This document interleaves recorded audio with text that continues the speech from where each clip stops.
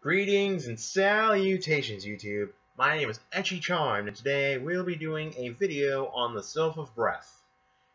I'm still working on the endings to my intro, so sorry if they seem a little bit awkward until I can figure out a solid ending to them.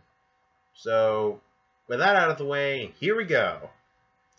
The Sylph is one of the two creation classes of Homestuck, the passive counterpart to the maid and the inverse to the prince. Sylphs are basically healers that heal any lacking of their aspect while also giving their opinion of their aspect. So they're kind of like teachers as well, I guess. They will meddle, fix, and heal whatever is lacking of their aspect until the lacking is gone. Their challenge is to not sit on the sidelines and to basically, take action on their opinion, if that makes any sense.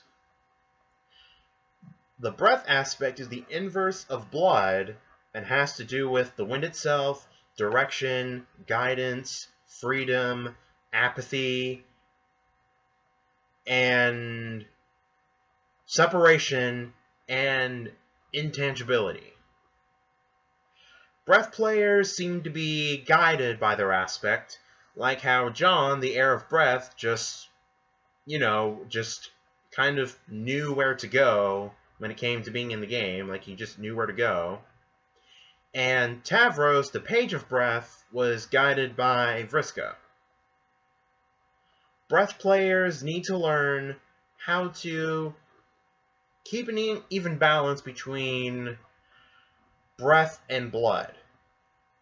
Not to be too apathetic or airy. They need to have enough freedom to be able to do what they want, while also having enough blood to stay grounded and to keep the bonds that they have, not just going in every direction in every situation that they're in.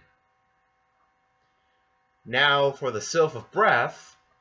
The Sylph of Breath is the inverse of the Prince of Blood, and would probably be a super fun, super easygoing person that would probably have a tendency of dragging people that they thought were too strict and uptight and, drag them into their adventures and stuff.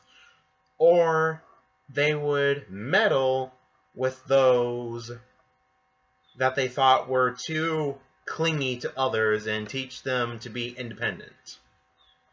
They would be the kind of person that would think that their adventures and shenanigans were super important because, they'd think that people should know when to have fun and not to be too serious.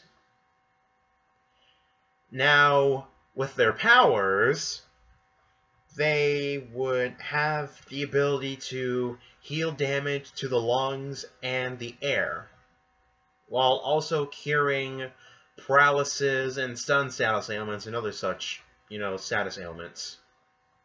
They would probably also be able to heal the legs of others, since, that's how people move around and such, obviously. Maybe the Sylph of Breath might have been a smoker before they even got here, and when they did, their lungs were completely healed. And with that, I believe that is all I have for the Sylph of Breath. The next video I plan on doing will be on the Prince of Blood. I know, first I did the maid, then I did the passive counterpart to the maid, and now I'm doing the inverse of the Sylph. Probably seems weird. Anyway, next video will be on the Prince of Blood, and I got some of the information on the Sylph of Breath from Donnie the Witch of Light, so you should know the drill. I'll put a link to her Tumblr in the description below, so please feel free to check her out. And subscribe for more videos if you like the content I'm producing now.